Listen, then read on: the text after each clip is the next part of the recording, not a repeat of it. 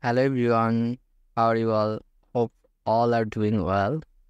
So today I'm making a video on an important topic, that is how to back up WordPress website manually. That means if we want to make a backup of a WordPress site, we can use several way like plugins with cPanel or etc. Also a way that you can take a manually backup. So let's see how we can take a manual backup of a site. So I'm going to a live site. That's this. This one is example site learningbeauty.xyz, and I'm entered the cPanel.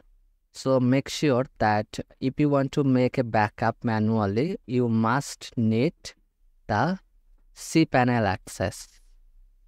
cPanel access or file manager access you must need. So first time we will back up a cPanel or file manager file. So that's why I go to my site. Like there is several site in my cPanel. Like one is Snatcher. So if I want to make this backup of this site, let's see that site is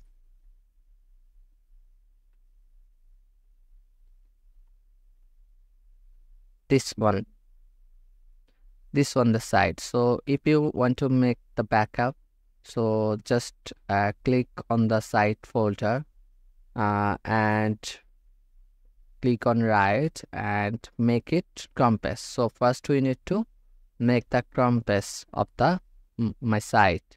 So that's why I'm making compass,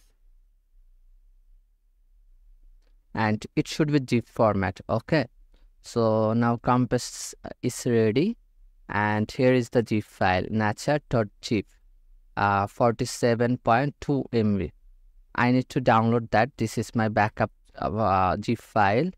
I must need download that. So this file will be required for us. It's already downloaded, and after the file backup we need to take another backup which is also important, that is database. Okay, database backup we need. So for that we need to go cPanel, or if you use others panel, so you need to click on database. So here is the database option, cPanel, and commonly cPanel have phpMyAdmin option. You need to go to phpMyAdmin,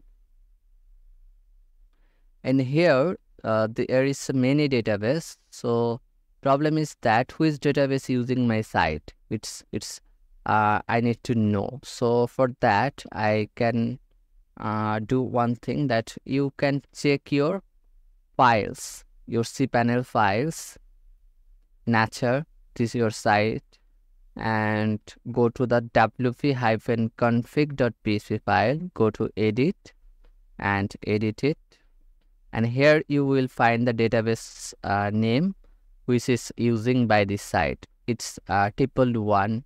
So this one is the site database.